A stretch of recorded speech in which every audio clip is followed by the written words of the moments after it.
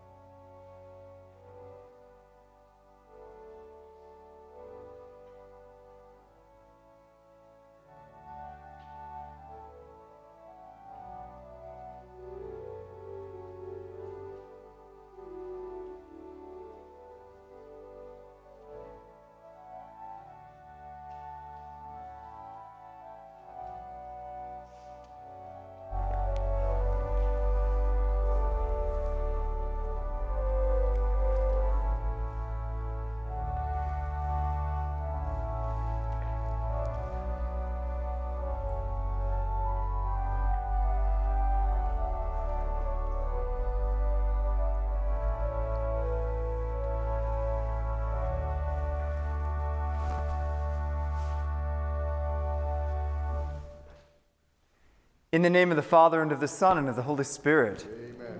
Grace to you and peace from God our Father and our Lord Jesus Christ. We have come here rejoicing into the house of the Lord for this celebration, dear brothers and sisters, and now we stand with Mark and Christine on the day that they intend to form a home of their own. For them, this is a moment of unique importance, so let us support them with our affection, with our friendship, and with our prayer as their brothers and sisters. Let us listen attentively with them to the word that God speaks to us today.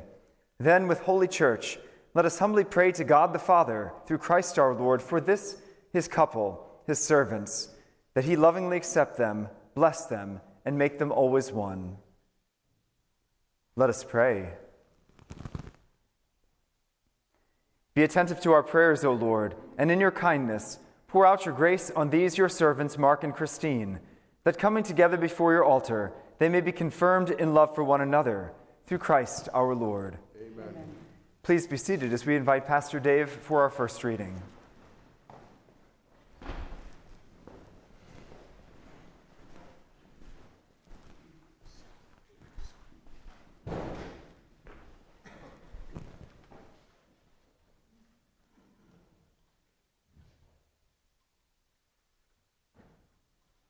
Reading from the book of Sirach. Blessed the husband of a good wife. Twice lengthened are his days. A worthy wife brings joy to her husband. Peaceful and full is his life. A good wife is a generous gift, bestowed upon him who fears the Lord. Be rich or poor, his heart is content, and a smile is ever on his face. A gracious wife delights her husband. Her thoughtfulness puts flesh on his bones. A gift from the Lord is her governed speech, and her firm virtue is of surpassing worth. Choicest of blessings is a modest wife, priceless her chaste soul. A holy and decent woman adds grace upon grace. Indeed, no price is worthy of her temperate soul.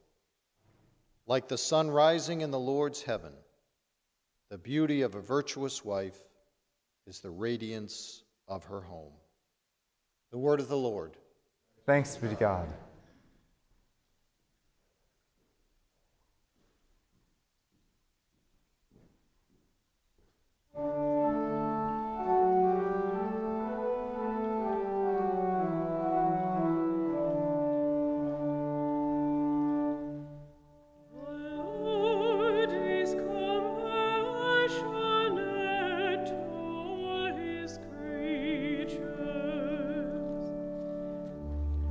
Lord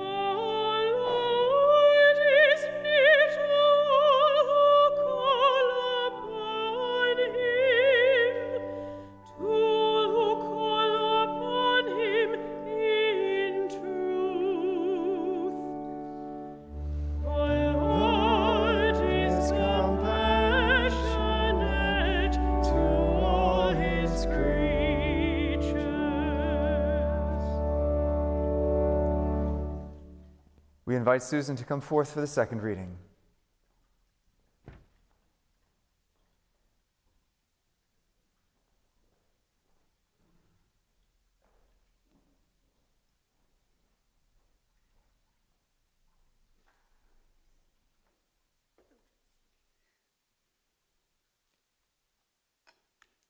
A reading from the first letter of St. Paul to the Corinthians. Brothers and sisters, strive eagerly for the greatest spiritual gifts, but I shall show you a still more excellent way.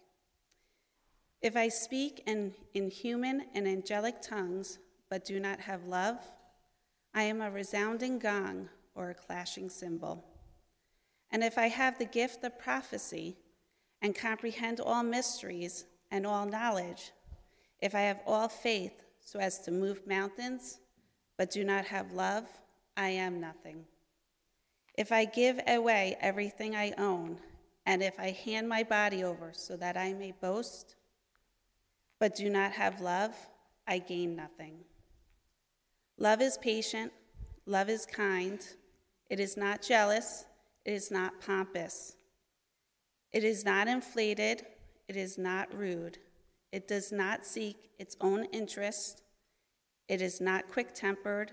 It does not brood over injury. It does not rejoice over wrongdoings, but rejoices with the truth. It bears all things, believes all things, hopes all things, endures all things. Love never fails. The word of the Lord. Thanks be to God.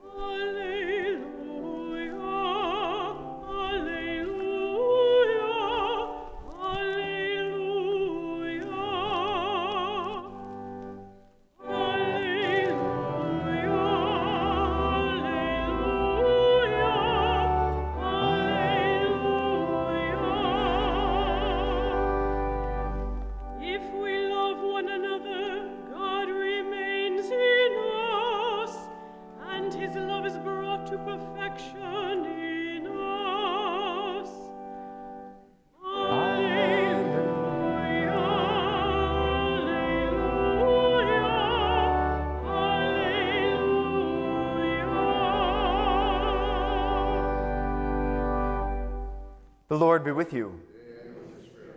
A reading from the Holy Gospel according to John. There was a wedding in Cana in Galilee, and the mother of Jesus was there. Jesus and his disciples were also invited to the wedding. When the wine ran short, the mother of Jesus said to him, "They have no wine." And Jesus said to her, "Woman, how does your concern affect me? My hour has not yet come." His mother said to the servers, "Do whatever he tells you." Now there were 6 stone water jars there for Jewish ceremonial washings, each holding 20 to 30 gallons. Jesus told them, "Fill the jars with water." So they filled them to the brim. Then he told them, "Draw some out now and take it to the head waiter." So they took it. And when the head waiter tasted the water that had become wine, without knowing where it came from, although the servants who had drawn the water knew, the head waiter called to the bridegroom and said to him, "Everyone serves good wine first, and then when people have drunk freely, an inferior one. But you have kept the good wine until now." Jesus did this as the beginning of his signs in Cana in Galilee, and so revealed his glory, and his disciples began to believe in him.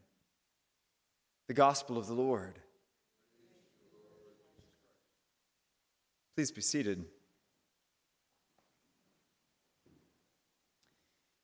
Many years ago, I was teaching a religious education class for 7th and 8th graders, and we were talking about the sacrament of matrimony. So I invited in a couple who had been married for over 50 years in the parish to come and give a presentation to the kids. And they gave this wonderful presentation, and at the end, they opened it up to any questions. And one particularly precocious 12-year-old boy raised his hand and said, "I got a question. Did you ever think about splitting up?" It got kind of awkward, as they're kind of looking at each other. And finally, the woman says, "Well, yes, there have been days." And the man looks at her with surprise and says, "Really, you too?" The reality is that marriage is fantastically difficult because marriage puts two persons, both of whom are imperfect and flawed, together for life. And really, it is, on a human level, impossible. But the good news is that there's nothing impossible with God.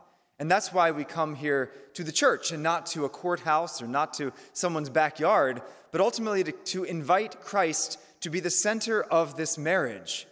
Because marriage really is not merely a natural reality.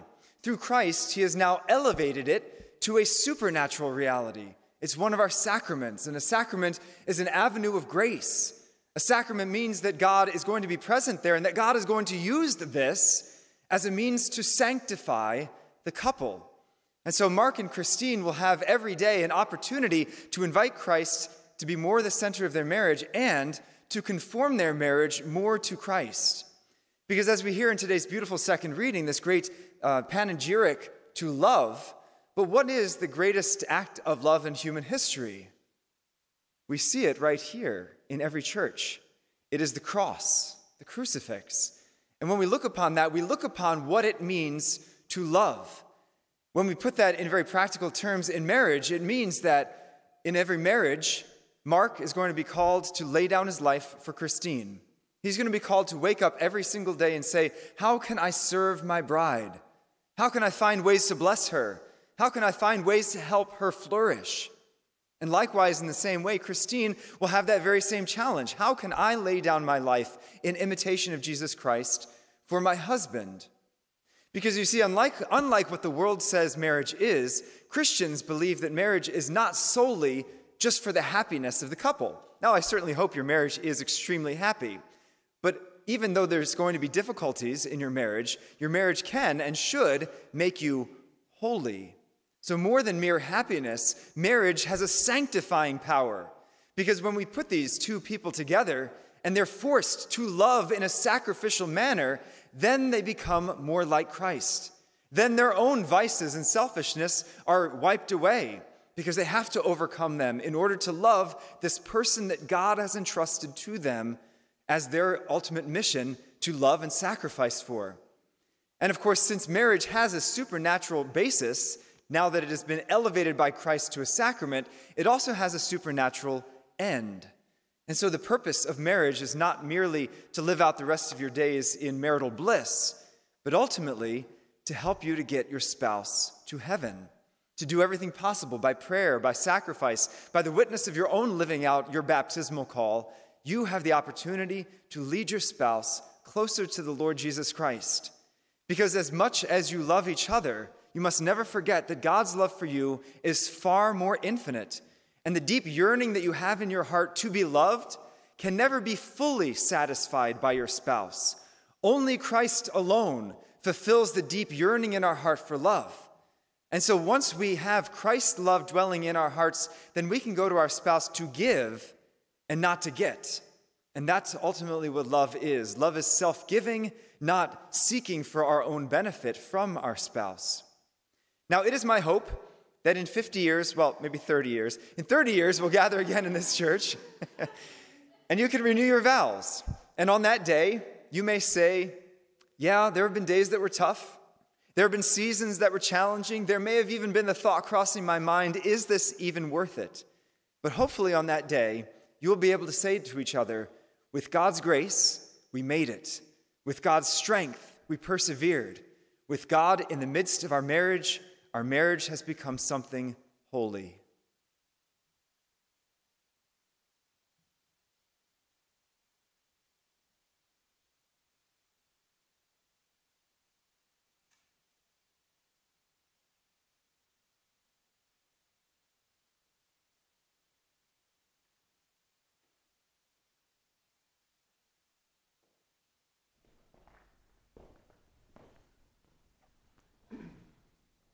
Dearly beloved, you have come together into the house of the church, so that in the presence of the church's minister and this community, your intention to enter into marriage may be strengthened by the Lord with a sacred seal.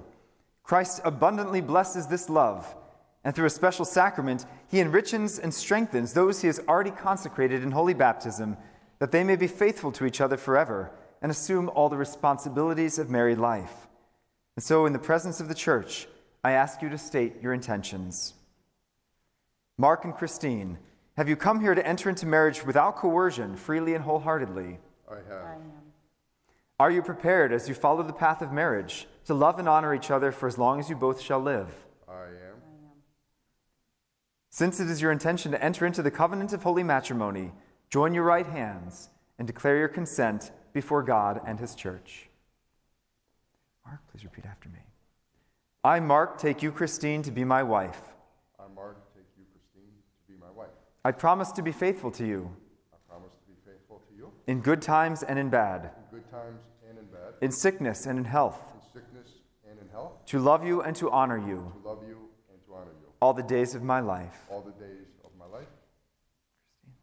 I, Christine, take you, Mark, to be my husband. I, Christine, take you, Mark, to be my husband. I promise to be faithful to you I promise to be faithful to you in good times and in bad, in good times and in bad, in sickness and in health, in sickness and in health, to love you and to honor you to love you and honor you all the days of my life. all the days of my life.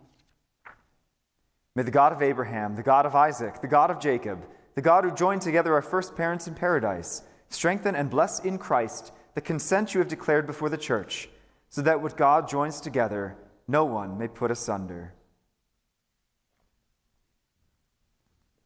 May the Lord bless these rings, which you will give to each other as a sign of your love and fidelity.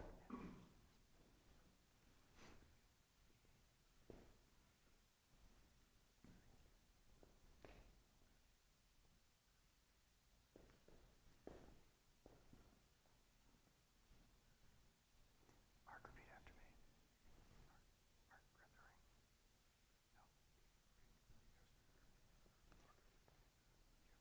me. Christine, receive this ring. Repeat after me. Repeat after me. Christine, receive this ring Christine, receive this ring as a sign of my love and fidelity. as a sign of my love and fidelity. In the name of the Father, In the name of the Father, and of the Son, and of the Son, and of the Holy and Spirit. of the Holy Spirit. Mark, receive this ring Mark, receive this ring as a sign of my love and fidelity. as a sign of my love and fidelity. In the name of the Father, In the name of the Father, and of the Son, and of the Son, and of the Holy and of the Spirit. Holy Spirit. Let us all now stand for the universal prayer.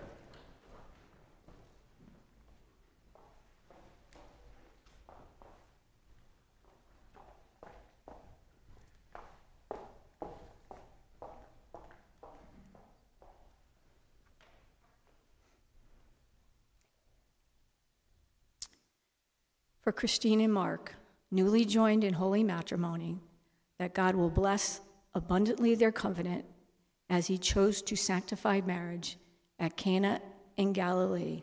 Let us pray to the Lord. Lord, hear our prayer. That Christine and Mark be granted perfect and fruitful love, and that they will always bear faithful witness to the gospel. We pray to the Lord. Lord, hear our prayer. For their relatives and friends, for all who have assisted this couple, for all families throughout the world, and for the lasting peace among all people, we pray to the Lord. Lord, hear our prayer. That the grace of the sacrament will be renewed by the Holy Spirit in all married persons here present, we pray to the Lord. Lord, hear our prayer. For all members of our families who have passed from this world into eternity, especially Charles Nicholson, George and Emma Cherry, Charlie and Lena Mills, Lucia and Pasquale Riccio, and Cecilia and Frank Farino. We pray to the Lord. Lord, hear our prayer. Gathering our prayers and praises into one, we pray in the words that Jesus himself gave us. Our Father, Father, who art in heaven, hallowed be be thy name. thy kingdom come, thy will be done, on earth as it is in heaven. Give us this day our daily bread, and forgive us our trespasses, as we forgive those who trespass against us. And lead us not into temptation, but deliver us from evil. Now let us humbly invoke God's blessing upon this bride and groom, that in his kindness he may favor with his help those on whom he has bestowed the sacrament of matrimony.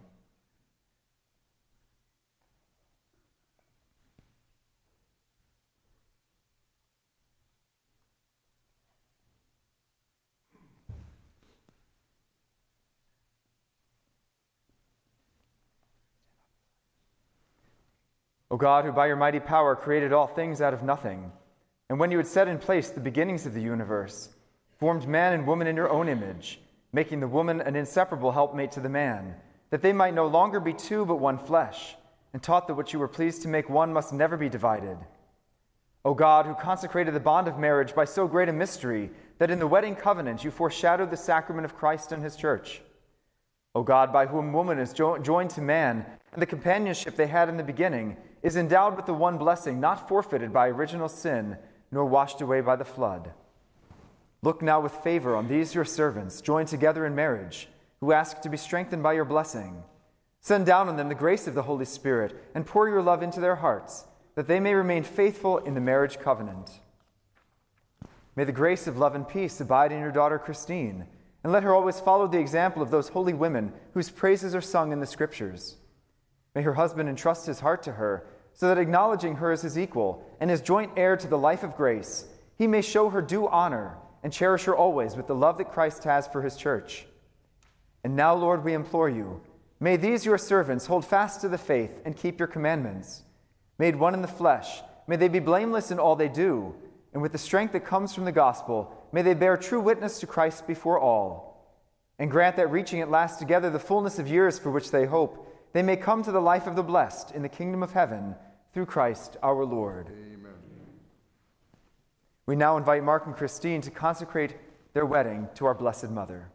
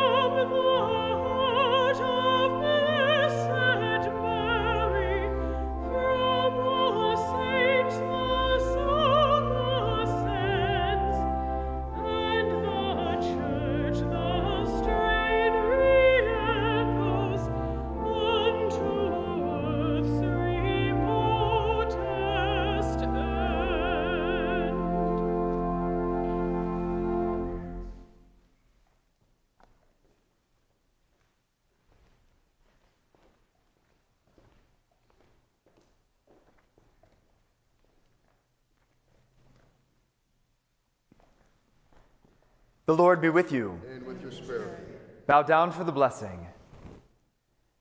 May God, the eternal Father, keep you of one heart in love for one another, that the peace of Christ may dwell in you and abide always in your home, we pray. Amen. May you be blessed in your children, have solace in your friends, and enjoy true peace with everyone, we pray. Amen. May you be witnesses in the world to God's charity, so that the afflicted and needy who have known your kindness may one day receive you thankfully into the eternal dwelling of God, we pray. Amen. And may Almighty God bless all of you who are gathered here, the Father, the Son, and the Holy Spirit. Amen. Go in the peace of Christ. Thanks be to God.